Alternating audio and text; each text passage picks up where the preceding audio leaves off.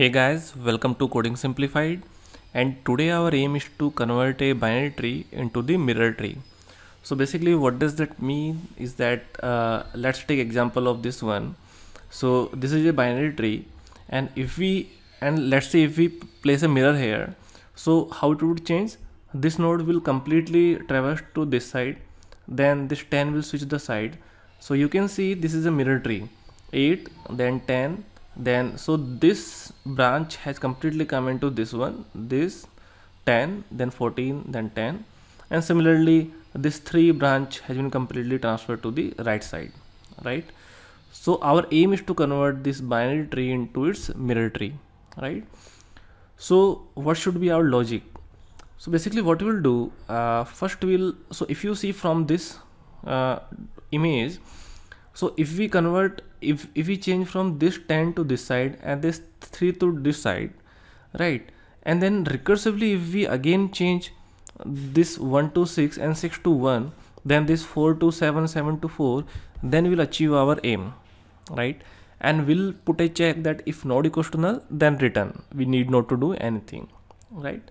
So that's how recursively we can convert it. Like first we'll take a variable, then we'll say node of left to node of left equals to node of right, and then node of right equals to node of left, right? So let's see the program how I am doing. So here I am passing the root, and this will give me the mirror root, and then we'll print the in order of the mirror, right? So how I'm doing. So basically here I am passing the root node, and I'm checking that if node equals to null, then return null, else store a temporary variable node of left, and then node of left equals to node of right, and then node of right equals to t, right? So basically here we have convert the left node to the right node, and the right node of the node of left, right? And then once we do this, then after that we are recursively calling mirror tree node of left.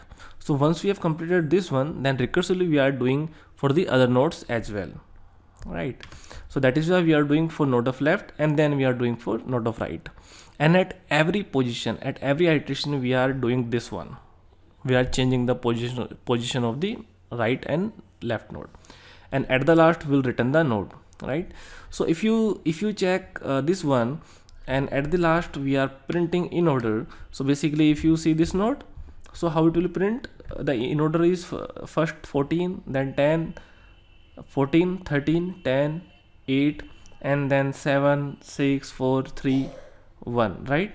So if you see the code, you can see that we need to print this one. So let's run the program, and you will see that it has printed the in order in the same manner as which is the mirror tree, right? So that's it guys, that's how we can convert a tree into mirror tree. And the complexity is big of n because we are traversing the each node once. And so that's it. And if you have any doubts, or if you have understood how to do it, so please put in the comments, and please subscribe the channel for more such videos. Thank you.